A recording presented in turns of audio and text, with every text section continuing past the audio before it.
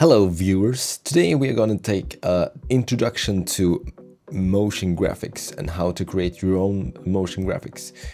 So in here in DaVinci Solve we are on the edit page and we will start just by creating a new fusion composition and just call it motion graphics create, and we just drag it into the timeline like that.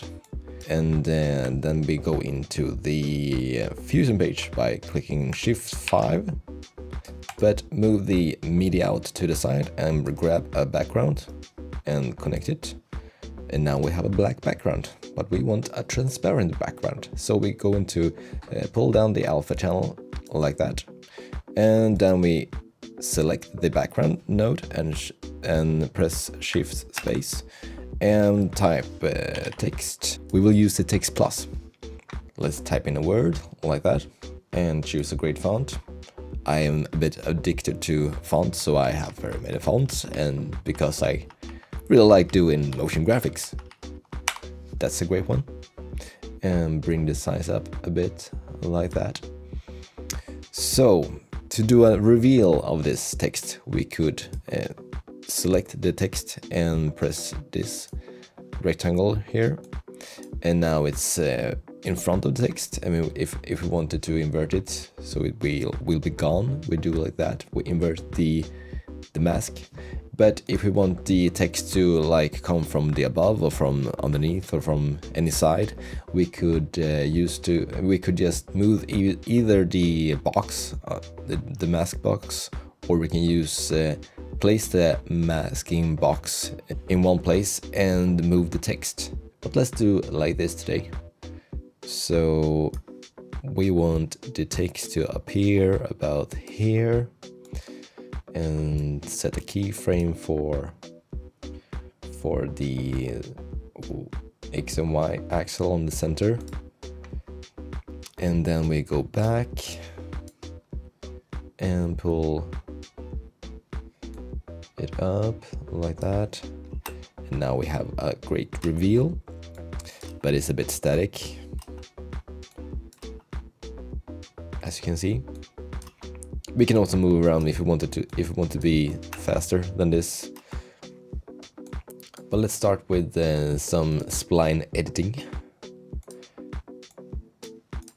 and this is where we can make our animations look more smooth and fluid. There's a couple ways to do this. You could click in this area here and press Command A to select everything, and just press S to just make a normal S curve, and that will look like this, kind of smooth.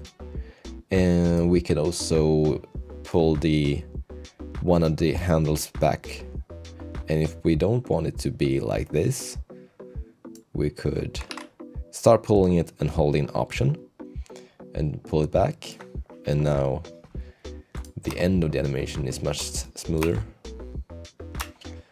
That looks quite nice. We can also do many presets of the ease out and ease in. So if we right click here and go to ease, we have a couple of different options here. We can go back to linear, but some cooler ones is out back cubic, which will look like this,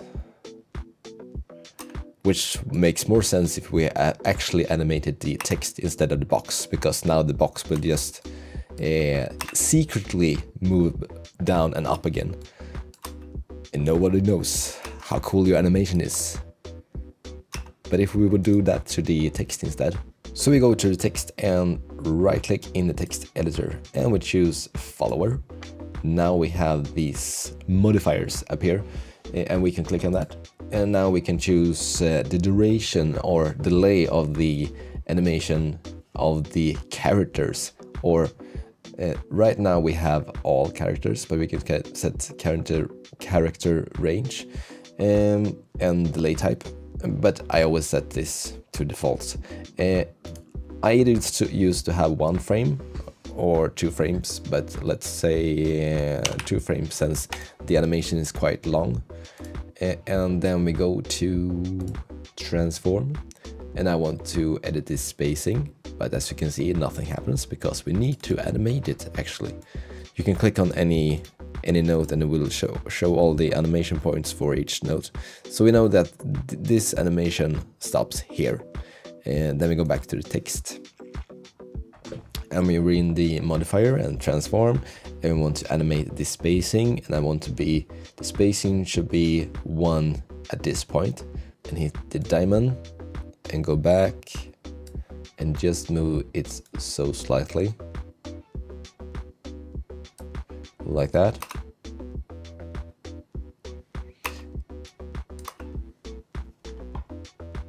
And now the animation is a bit slower, but we can change the timing to 1, and now we will be faster.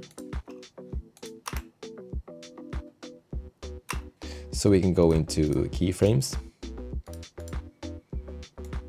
and see what we got.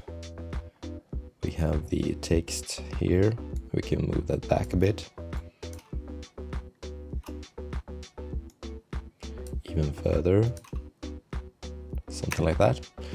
Or I also do want to change this so it's not that far actually, only like that. Looks nice. And we also want to do some spline editing to that one. So let's go to the text, and we could take away the other one that we don't want to accidentally replace, and just do a normal S-curve on that one. Well, actually I do want to have some bounce on the out point, so it's a bit, maybe not that much. Well, it wasn't that much actually. So now we have this. And if we also want to have some sort of background behind it, we can move this up, so everything we do in here will be behind the text, and everything we do up here will be in front of the text. And we want a background to appear behind the text. So let's make another background and drop it into the pipeline. Obviously I don't want this background to replace this background, which has the opacity down to 0. I want this background to be cropped and make some kind of shape. So let's highlight that one and press the rectangle again. And now we have a box with our name in it, and we could change the style of that. I like to use gradient and do something cool with that, so we could select one of the colors and choose a nicer one, something like that, and choose the other one, and also do something nice like that. And we also could make this cycle through those two colors, and the way we do that is we take the playhead, move it up a bit, and we choose where we want it to end. So I do want it to end in the in between here. So let's hit the diamond there and go back here and move the offset to the side like that.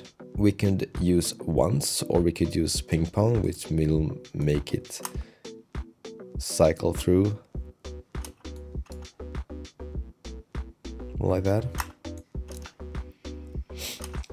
And if we want that rectangle to be also animated in the animation, so it's not just a rectangle that sits on top of everything all the time, we can also do that. So let's adjust the height so it's not bigger than we need it to be, and we could make it appear. I want it to like come from the middle and expand. So let's hit the height and go back to the 0 and like that. So that's a nice animation right there. So that was a little introduction to motion graphics. I hope you liked this video, and don't forget to like, subscribe, and also comment if you want to see more about motion graphics and what specific needs you are having right now in motion graphics, and we will see how we can cover that. Thanks for today, and bye.